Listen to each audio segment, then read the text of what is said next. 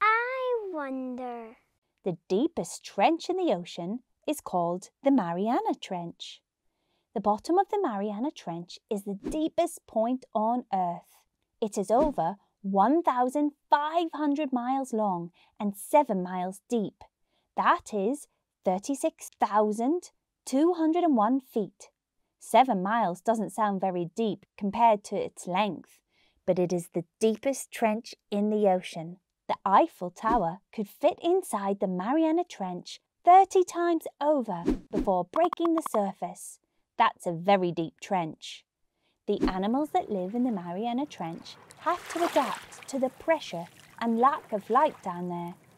There are some unusual looking animals down there, including the barrel eye, the telescope octopus and the goblin shark.